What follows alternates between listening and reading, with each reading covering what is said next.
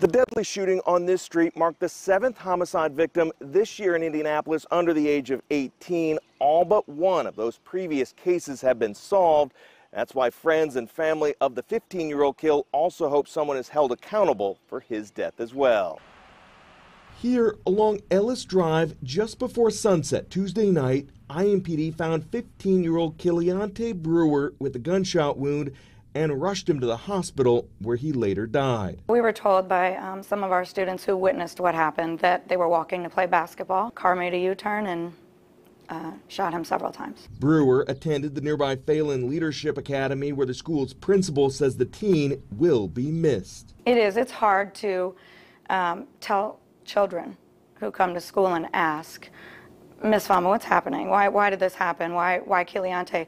We don't have the answers. It was about 1 block, I believe, east of where we were. Greenwood City Councilman Ezra Hill was on patrol with the 10-Point Coalition along Mithofer on Tuesday when he heard a half-dozen gunshots.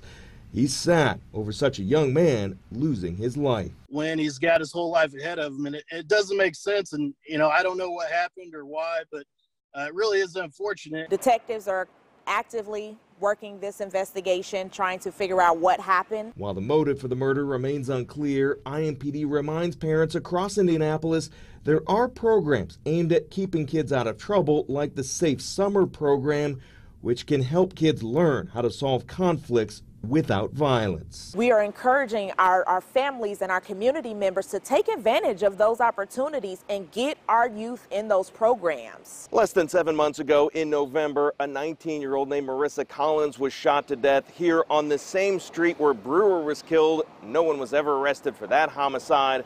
Anyone with information on either case is still asked to contact Crime Stoppers. Jesse Wells, CBS 4 News. Jesse, thank you.